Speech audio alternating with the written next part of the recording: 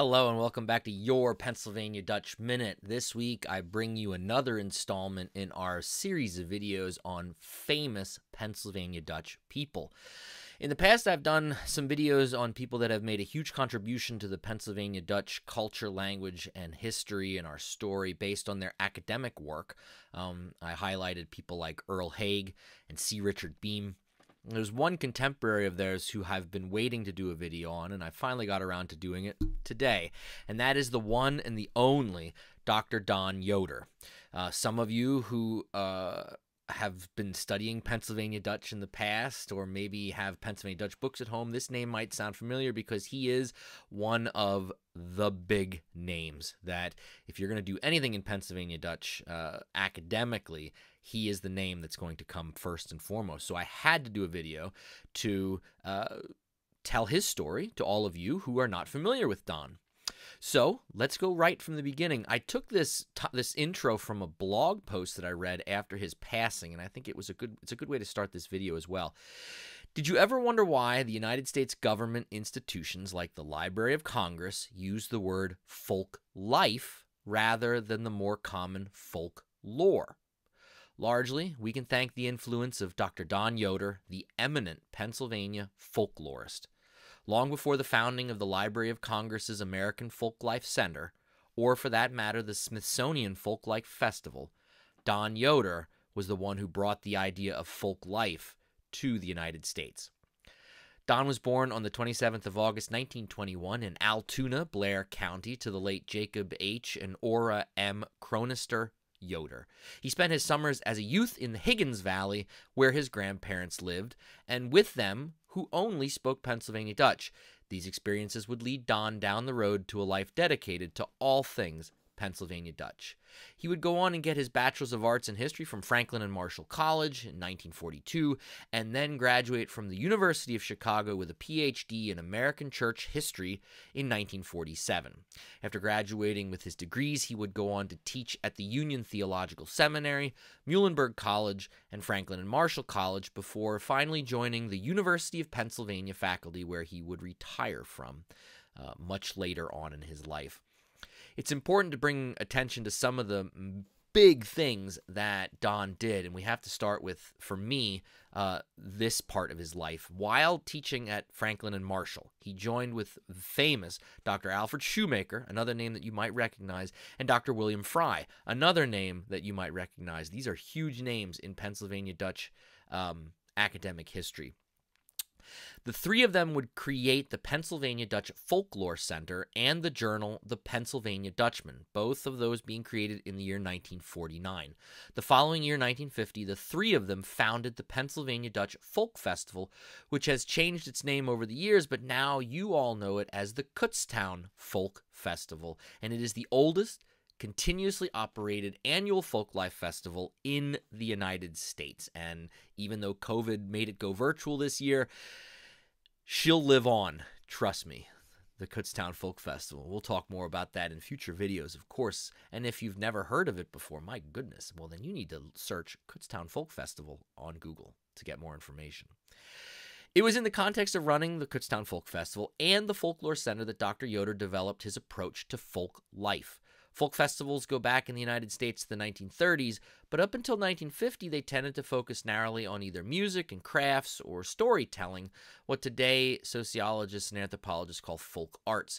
Dr. Yoder and his colleagues went in a very different direction, as he explained here in the Folk Festival Supplement, Volume 23 of Pennsylvania Folklife, coming from 1974, and I quote from Don, "What made the festival different from most other events called folk festivals was that its rounded approach to the entire culture.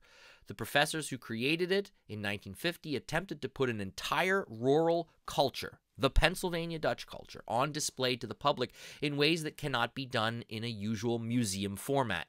Emphasis was on participation by living practitioners of all the arts, crafts, and techniques of the culture. Emphasis was secondly on informality. What the visitors saw was not a closed museum exhibit, but a living demonstration with tools that they could touch and handle, and a demonstrator with whom they could chat and exchange techniques as well as lore. A third emphasis was on instruction. Beginning with the first festival, we offered seminars and panels on various subjects. Folk art, especially Fraktur, cookery, religion, folklore as all. Each year, experts in these fields were brought to Kutztown to participate in the seminars, which are still held after 25 years in a special seminar tent. The festival has been an experiment in adult education, an adjunct museum program, in a sense a new museum technique, a temporary living demonstration of a culture not possible in the usual museum context, and for adults and children alike, an adventure in discovering Americana. Those were Don Yoder's words, and if you've ever been to the Kutztown Folk Festival, you know that that mission is still being accomplished.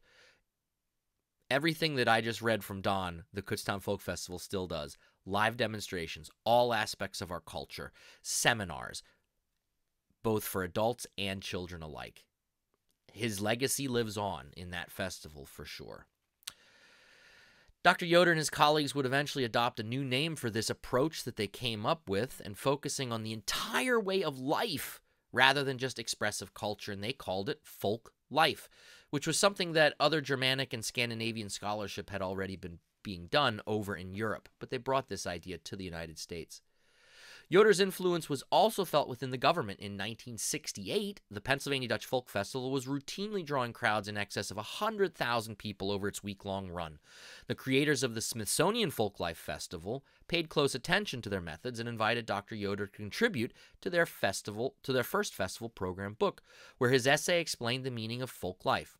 Yoder was similarly influential in the creation of the American Folklife Center in the 1970s. He was in hearings before the American Folklife Foundation, out of which the AFC eventually grew. Yoder was a witness before Congress, testifying to the advisability of such a foundation alongside people like Alan Lomax, Theodore Beichel, and others. 6 years later, when the American Folklife Center was founded, Don Yoder was one of its original board of trustees. Like his work on regional and national public folklore projects, Yoder's academic work broadened from folklore to folk life.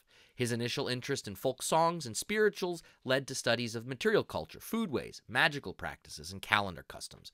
His many publications, which are too numerous to list, but a couple of books that are really important: Songs Along the Mahatango, Pennsylvania Spirituals, American Folklife, Discovering American Folklife, Hex Signs, and Groundhog Day.